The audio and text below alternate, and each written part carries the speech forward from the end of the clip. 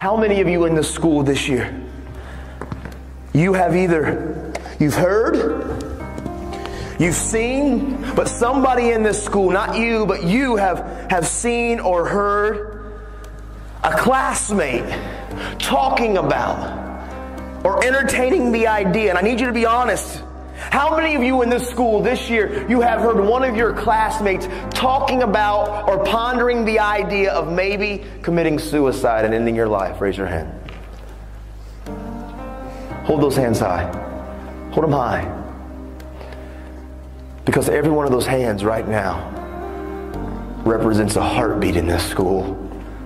Every one of your hands represents a young man and a young lady in here that has been contemplating maybe giving up's an option. Maybe they feel like life's just too difficult and too tough, and they feel alone and they feel isolated, and they've seen it on social media and they've seen it on TV, and they've got the idea that maybe I should just end my life. And I see tears and I see the emotions because I know it's real. And I want all of you that pick on kids and how you treat people and how you are tearing people down, you need to realize how you are treating us is causing some of us to think that possibly ending our life is a solution. Your words hurt us. And you know what the truth is? A lot of you wear masks and you treat people a certain way. But the truth is you hide behind your mask because you probably have battled suicidal thoughts yourself. And so you mask it and you act like your skin's thick. But really on the inside, there's times you feel alone and feel abandoned. And I hear the tears, man. All of you listen to me, young men and young lady that's in this school right now. Any of you that have been contemplating and you've actually thought about maybe I should just end my life, I would be the very first one to look at you face to face and tell you very boldly but very matter-of-factly, don't you dare die.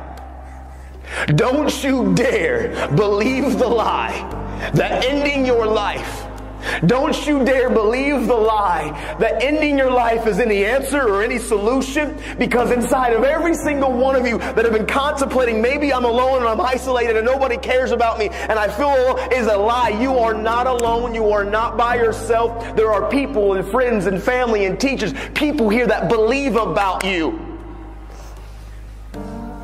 And if you end your life, and I know this is painful and it's wrong, the emotion is here, but these are real issues that you and I and we are struggling with, and you need to understand, every one of you that have been contemplating and even embracing or entertaining the idea, you need to know inside of every one of you is something so special and so great. And if you rob yourself of what you were destined to be, if you and listen, you know why I talk about suicide? I talk about suicide not because I read books about it, because I wanted to talk about it. I didn't want to get educated about suicide, so I wanted to learn about it. I talk about it because I know when those kids used how they treated me and the words they used to say to me. I know what it was like when I was living with my sister and she went to work and I climbed up into the garage when she was gone and I climbed that ladder and I grabbed that rope. I know what it's like to be on the brink. And I'm telling all of you in here, young men and young ladies that have been battling some of these thoughts,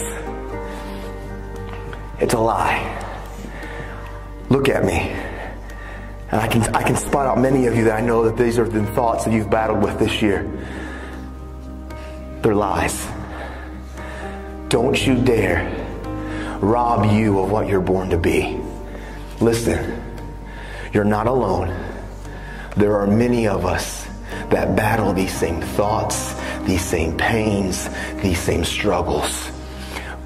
But inside of every one of you, I promise you, if you believe the lie and actually try to take your own life out, you're robbing this community, this school, your family, and you're robbing yourself of what you were destined to be. Because inside of all of you who are battling the ideas of giving up on life, you're robbing. Some of you are born to be doctors and scientists and teachers and entertainers and musicians and radiologists and social workers, counselors. Some of you are born and destined to do amazing things that can impact and change this world. And if you believe the lie and you let the life and the world try to take you out, you are robbing us of what you were born and destined to be. Listen, my little girl, I have a little girl that's 18 months. In the future, she could get sick and have some disease. And maybe you're the one that's born and destined to create the cure. And if you end your life and you rob us of what you were born to be, I need you.